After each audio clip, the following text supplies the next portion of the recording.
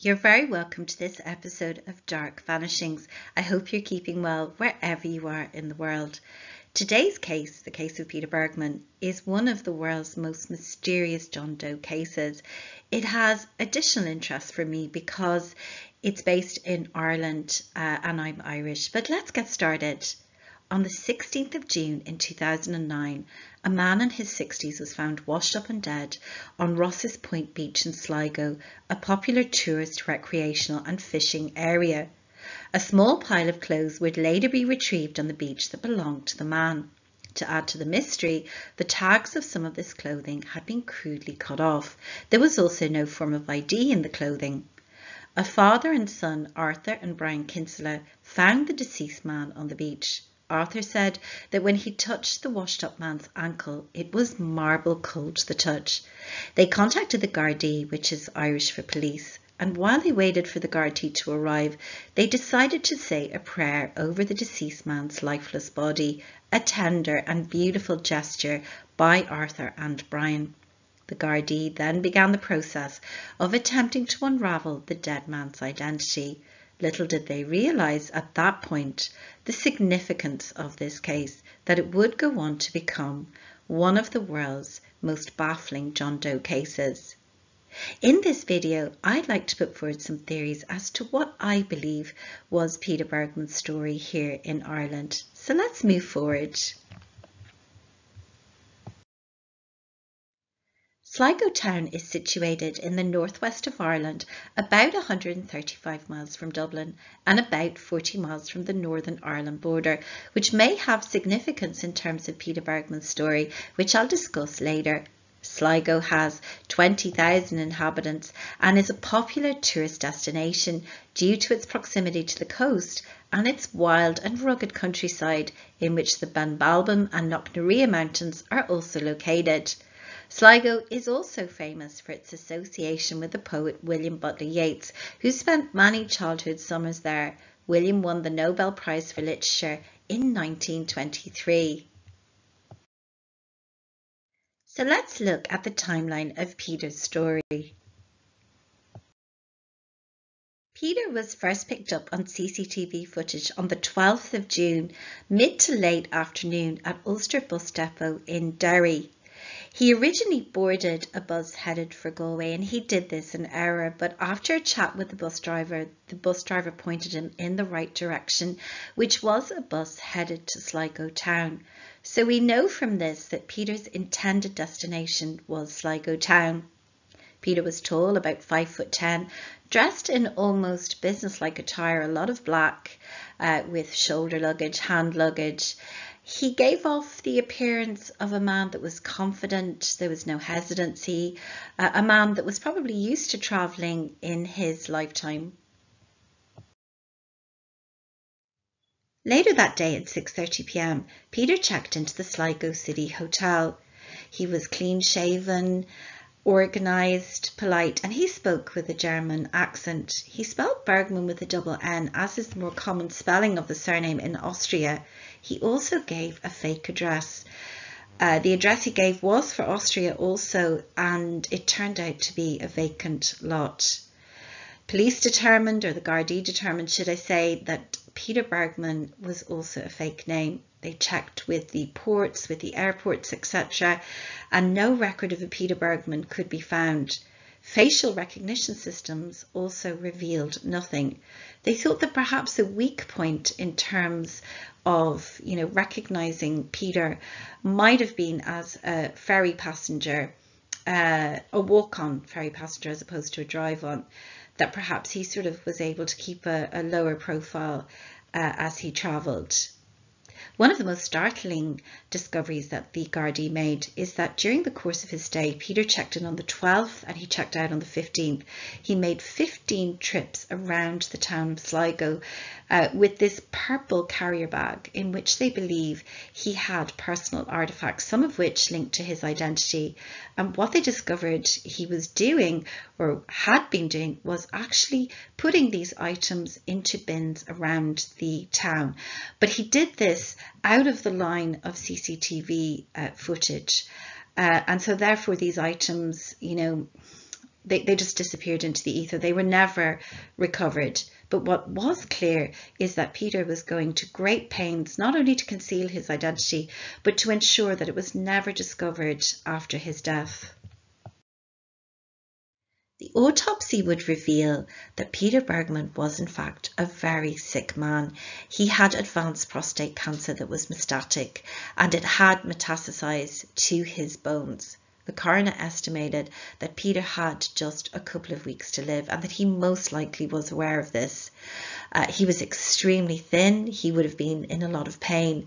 Mysteriously, the coroner noticed that there was no medication in his system, even for pain or even linked to the cancer. And this, coupled with the fact that he had been attempting to dispose of his identity, would suggest that Peter was winding down. He was preparing for death. He came to Sligo to die.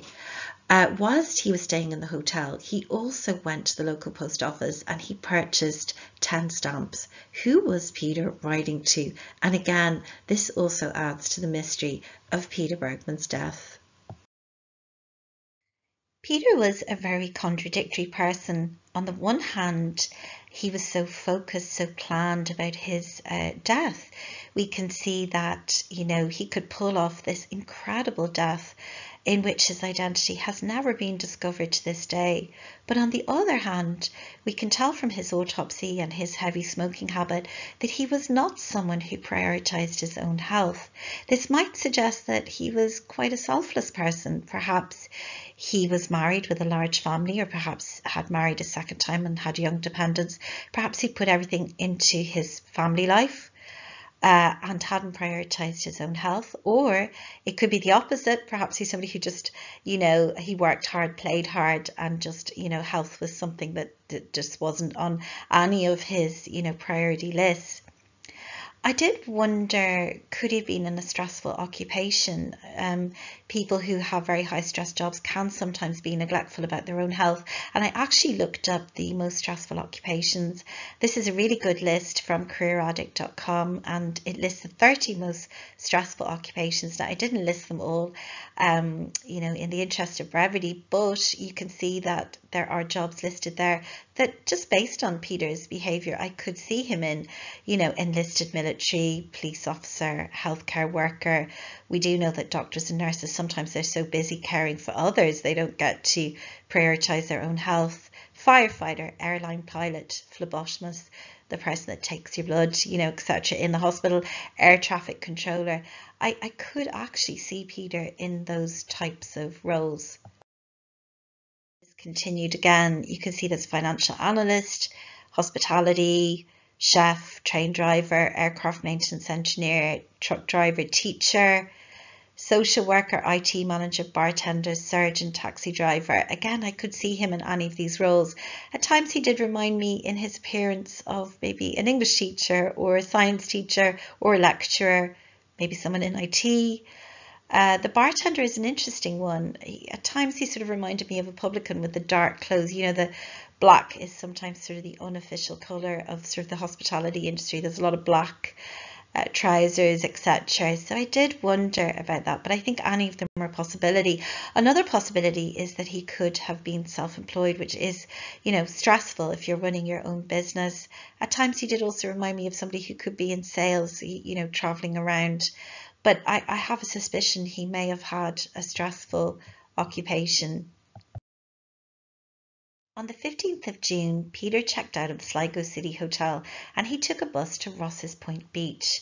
This confused a lot of people. They were thinking, it's your last day on earth, you're about to take this very drastic course of action. Why wouldn't you get a taxi and make things a little bit more comfortable for yourself? I think that this was all part of his attempt to be sort of anonymous, not engage in conversations, to be forgettable. He also disposed of some of his baggage. He had a bite to eat in the bus station. He appeared to take a piece of paper out of his pocket that looked like a checklist. Here we see the methodical, planned Peter again, and he appeared to be looking at something that was most likely a checklist. We do know that later that day, around midnight, Peter would undress, neatly fold his clothes, and that he would swim out into the cold, dark water. It must have been terrifying, and it must have been freezing and so lonely as well. It's very poignant to think of Peter like that. The Gardaí do believe that he was most likely planning on not being washed back onto the shore, that his body would go back out into the wider, greater ocean, if you like, and not come back onto the seashore. But the coroner said that Peter actually had a heart attack and there was no signs of drowning. So Gardaí think that he didn't get out quite as far enough as he would have liked. He had this heart attack and it actually washed him back onto the shore. So I'd like to look at 4 theories that might explain why Peter took the course of action that he did. And I'll be interested to see which theory you think is the most likely. So I'm going to start off with some of the darker possibilities first. Was Peter involved in criminal activity in his life or just immediately prior to his death? I mentioned earlier that Sligo is just 40 miles from Northern Ireland. Is it possible that Peter came to Ireland thinking that he could somehow disappear after death and avoid being posthumously connected to some sort of crime that he did in his youth or even, later in life? And you can see here in the journal.ie, it talks about how many criminals are fleeing to Ireland. Perhaps there's a perception in Ireland that we're a little bit more laid back. For example, Peter wasn't asked for ID in the hotel, that he could just disappear and avoid detection for some crime, that he had done when he was younger. Perhaps he felt that his DNA could be connected. If he was, exhumed, his DNA could be connected to a rape or a murder. And this was why he was anxious to have his body float out to sea. Perhaps he was some sort of DNA fugitive, if you like, you could put it like that. I don't know that this is the most likely. He seemed so sort of responsible and so organised and diligent in the CCTV footage. He doesn't strike me as the type, but it's certainly something to consider. As I mentioned, there can be a perception that Ireland is an easy place for a criminal to hide out in. And here's a story in the Irish Examiner, one of our newspapers, which looks at a serial rapist who had actually been hiding out in the Irish Midlands. So, this is not uncommon. And again, it was just something to consider. Another possibility to consider is that it is clear that Peter did not want to be buried. And again, is this linked to criminality? Many criminals can have their headstones, vandalized or desecrated. Had he done something, that was linked to a sex crime or a hate crime, and he was concerned about this, it might have been something he did in his youth, but he was concerned that it would come back to haunt him and his family. Again, I don't think this is likely, but it's just something to consider. I mentioned earlier that Peter wore a lot of black, and at one point I wondered, could he have been, a priest? Maybe these were just his casual clothes and hence a lot of black. And it's interesting because you can see here I did a Google search and there are many priests who've gone missing. There's one here, computer seized from a priest in sex abuse cases missing. Another one, priest accused of sexual abuse in Dallas has gone missing. Could he have been a priest? Did he do something, like this during his life and he didn't want to be exhumed and linked in any way to some sort of crime? I think that this isn't likely at all. I just included it because I found the amount of black that he wore so fascinating, and I wondered, did it have any significance? But it's just a possibility that I'm throwing out there. A criminal reason for the way in which Peter ended his life that is very plausible could relate to insurance fraud. And you can see here on Investopedia, there's information on no medical exam life insurance policies. These are life insurance policies that you can take out, but you're not requested to undergo a medical examination. And this could have been very appealing to somebody like Peter, who had such poor health. Is it possible that because he didn't keep on top of his health, he unexpectedly got this terminal diagnosis in relation to cancer? Perhaps he had a lot of dependents. It could have been brothers or sisters or, children, etc., or spouses. And, perhaps he'd had a second marriage or was still, in a first marriage or just had a partner, whatever the case may be, and he wasn't sufficiently prepared financially to secure their future, so he engaged in this fraud. An autopsy can be requested in this type of policy, so therefore it would have been incredibly important that Peter not wash back onto the shore. And the irony is he did end up having an autopsy, but his goal was obviously to avoid the autopsy. If this was one of the motivations for, the way in which he died.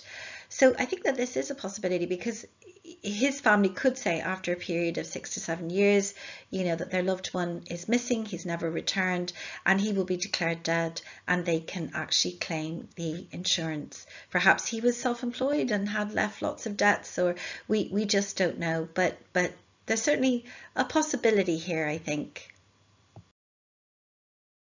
So the next theory that I would like to look at is, did Peter have some sort of mental health issue? I mentioned earlier a mild condition called white coat syndrome. It happens when you go to the doctor and you're nervous and you actually get raised blood pressure. But there is also iatrophobia, which is a more extensive fear of matters relating to doctors, hospitals, medical tests, checkups, health in general. And this type of person will avoid anything to do with health. I did wonder, because of the poor state of Peter's health, if he had some sort of, fear like this. And obviously, he was now terminally ill with very advanced cancer. Perhaps family members or the medical health services wanted him to go to a hospice, etc. And this was something that would have been very uncomfortable for him. So he decided to get away to a country where he could use an alternative identity and just die in the manner that suited him. Something else that he thought of, because he was so anxious for his body to wash out to sea, was, did he have a fear of being buried? It's a very common phobia called taphobia, which is a fear of being buried alive. But I personally feel he wouldn't have had to come to Ireland to avoid being buried at all. He could have done that in his own country. I think the fact that he travelled to Ireland meant that he was either running from some sort of crime, it could have even been quite a petty crime, or he was running from either the health services or family members who wanted him maybe, to get proper palliative care. And this is just something he didn't want to have. Something else that we have to consider is that he could have had some kind of personality disorder or psychiatric condition in which he imagined he was being pursued or followed. This isn't as uncommon as you think. Some patients with schizophrenia, for example, who have this delusion will tell you that they're being watched by the FBI and, they're being followed, etc. This kind of delusion is common with schizophrenia, but it is also present in conditions like Alzheimer's disease, dementia, epilepsy, obsessive compulsive disorder. I was interested to see obsessive compulsive disorder there, because Peter was so, neat and fastidious and planned, etc. But it's something to consider. Very interesting from Daily Caring. It looks at the 4 top dementia accusations: stealing, poisoning and being held prisoner. We know that Robin Williams, who had a neurological condition, was imagining that he was being stolen from. Could Peter have had some sort of early onset dementia, etc., thinking, people were trying to take his money, or, force him into an institution, or, etc., or that he was being sort of taken over? I think that this is the least likely, but it's just something to consider, that perhaps there was some kind of psychological or psychiatric condition. Looking at the CCTV footage, he looks so in charge and so relaxed. It's hard to see that, but I'm just putting it out there. So theory number 3 relates to estrangement. Was Peter a very independent man his whole life? He could possibly have even been a bachelor. He lived life on his own terms. Perhaps he kept a distance from family, and now that he was ill, these people were coming into his life and taking over, and he just wanted to reclaim his independence far away from these family members. And by going to Ireland, he felt he could, assume a different identity, and that they would never track him down and bring him back. There is the well-known John Doe case of Lyle Stevick, who checked into a hotel, committed suicide in the hotel by hanging himself. His identity wasn't discovered for many, many years, and when it was discovered that he had been estranged from family. So again, it's just something to consider. I personally feel that if there is a reason for Peter coming to Sligo to die, it's maybe related to some sort of insurance fraud, or you know, estrangement from family, or just wanting, not even full-blown estrangement, but wanting to take charge of his own death and be independent in that respect.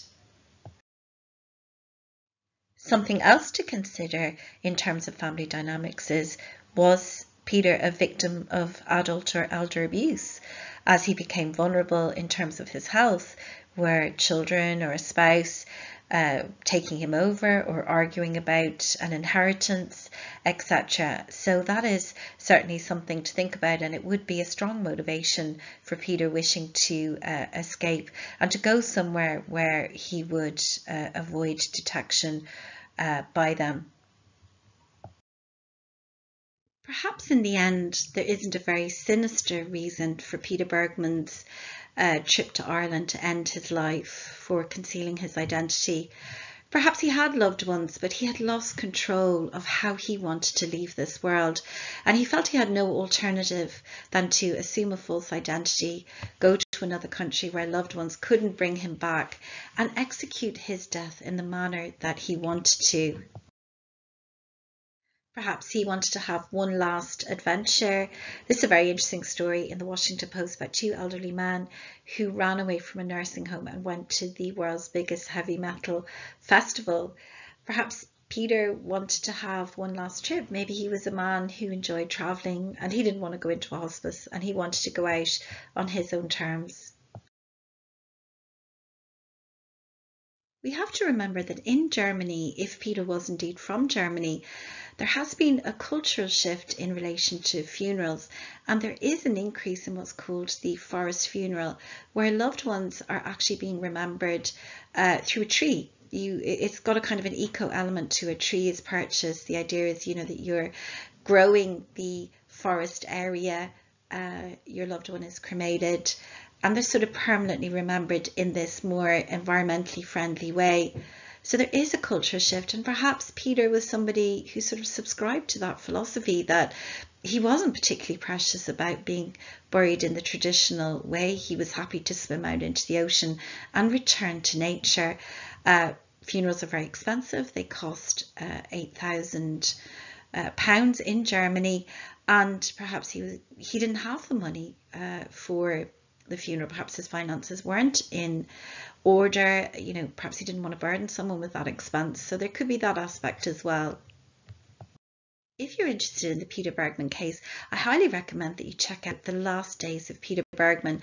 It's a film that has been made by the award-winning Irish film director Kieran Cassidy. It is so beautifully made, and it has fascinating insights from people who saw Peter around the town on those few days and on the beach, and it's just a really, really stunning piece of filmmaking.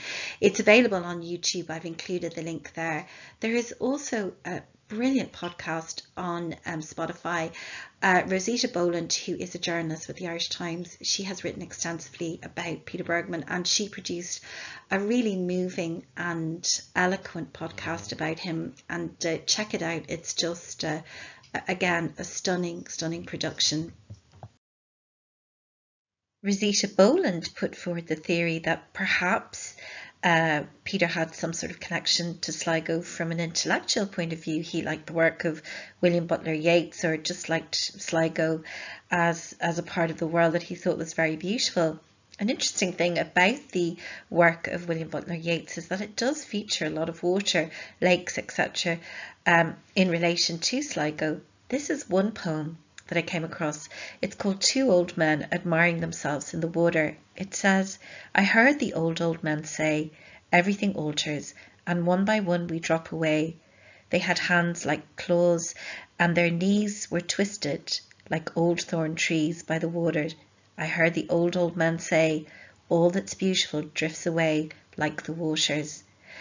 And you just immediately think of Peter drifting away in the ocean by Ross's Point Beach.